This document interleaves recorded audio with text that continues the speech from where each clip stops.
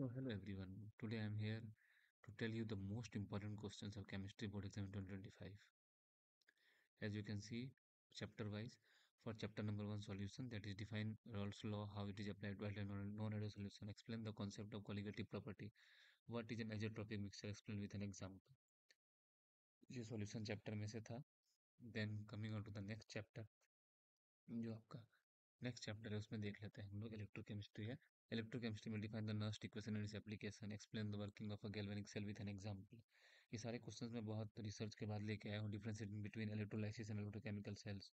Coming on to the next chapter we have chemical kinetics, state and explain the rate law for a chemical reaction, define half life and derive an expression for a first order reaction. Then we have explained the Arrhenius equation and its significance. Then the D and F block elements, इसमें से देख लेते हैं हम लोग. तो कुछ important question है. Why do transition metals exhibit variable oxidation states. Then we explain the length height contraction and it's consequences. Length and height contraction and consequences and discuss the magnetic property of D block elements. The next chapter में जब हम आ जाते हैं coordination compounds में, define Werner's theory of coordination compounds, explain the crystal field theory with an example, and next we have write the UPSC names the following coordination compounds. Then coordination compounds में जो है सो आप देख पा रहे हो, इसमें जो है सो IUPAC नेम्स आपसे पूछे जाएंगे कोऑर्डिनेशन कंपाउंड्स को, तो याद कर लेना बहुत जरूरी है.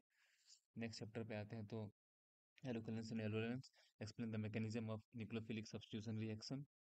The next question we have difference between SN1 and SN2 mechanisms. Then next we have described the environmental effects of halogenated compounds. सारे इंपॉर्टेंट क्वेश्चन है ये सब. एल्कोहल फेनॉल्स एंड एथर्स वाले चैप्टर में से आप देख लीजिए. Explain the preparation of phenol from benzene, describe the acidic nature of phenol with a suitable reaction. Then we have water Williamson synthetic and its application. Coming on to the next chapter, we have aldehydes, ketones, and carboxylic acids. इसमें difference between aldehydes and ketones based on their chemical properties. Then next we have explain the mechanism of aldol condensation. Then how do carboxylic acid show acidic character, explain. ये सारे important questions है. और जो next chapter है amines, उसमें से आप देख लीजिए. Define amines and classify them based on their structure, explain the difference between primary secondary and tertiary amines with example. ये बहुत इंपॉर्टेंट क्वेश्चन है. Why do amines act as basis, compare the basicity of ammonia.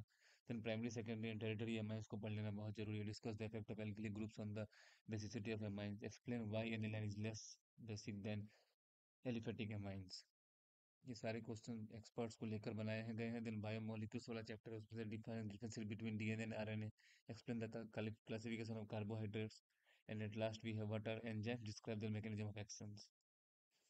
So request है सभी लोगों से कि आप ये सारे क्वेश्चंस को जरूर पढ़ लीजिए. बहुत इंपॉर्टेंट क्वेश्चंस है. बहुत मुश्किल के बाद कई एक्सपर्ट्स, केमिस्ट्री के एक्सपर्ट्स को लेकर उन सब से क्वेश्चंस इकट्ठा कर करके मैंने आपके लिए क्वेश्चन लाया है. फिजिक्स का पेपर आई नो थोड़ा टफ था, उसमें कुछ सेट्स मुश्किल आ गई थी, but don't do such mistakes in chemistry. जरूर पढ़ कर जाइए. सारे इंपॉर्टेंट क्वेश्चंस हैं. इन सारे क्वेश्चंस को बहुत हद तक आप तैयारी कर लीजिए. हो सकता है इनसे रिलेटेड टॉपिक्स, इनसे रिलेटेड क्वेश्चंस एग्जाम में आ जाए.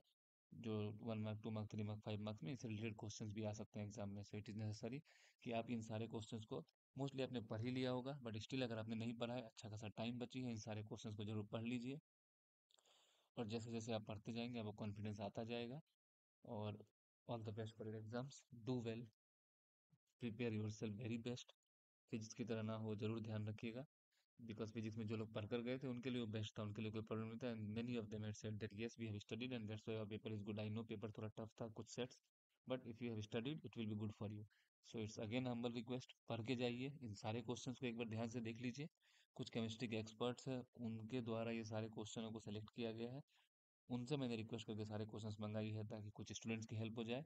This specially for the science students. जरूर मेहनत कीजिए. Thank you all of you.